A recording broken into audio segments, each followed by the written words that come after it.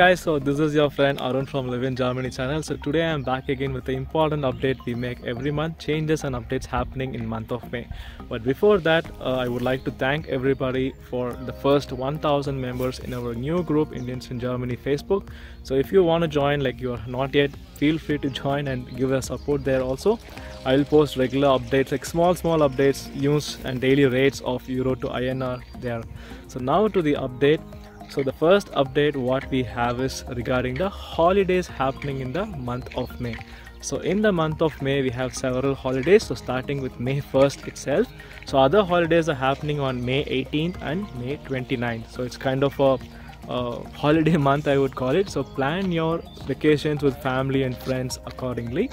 So follow-up next update is regarding the 49 euro ticket. So nothing much new about it, it's just starting from May. So if you have not yet bought it or not yet subscribed for it, please do have it. And one update I wanted to add to that is, like, please keep a identification document with that ticket always. Just because you bought it giving all your details online, it doesn't mean you can just carry the card or ticket or whatever. Please have a passport or any kind of identity document. If you have any other questions you want to clarify, please put it in our comments. Let me see if I can answer you with what I know. Now to the third update, which is an interesting update for those who are following inflation and interest rates. Inflation is currently at 7.3%, and on May 4th there is a interest rate hike decision meeting happening on May 4th, like on the ECB. So ECB is planning to increase the interest rate by either 0.25% or 0.5%. So currently it's around 3.5. It can go to 3.75 or 4. So do stay subscribed for this short update which will come on May 4th onwards.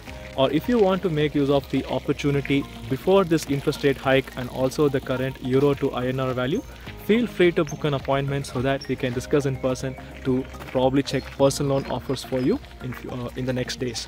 So next is for those who are having gas heating. So gas prices have been increasing, and that's why we had all this gas price breaking stuff.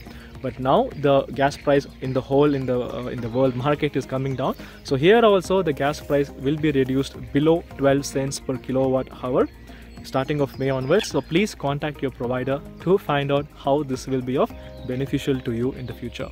The last update is for those who are having a Vodafone internet or something like that. So I'm also one of them. So please check your email. You got something saying like the price is going to increase by 5 euros, 4 euros depending on your contract, of course.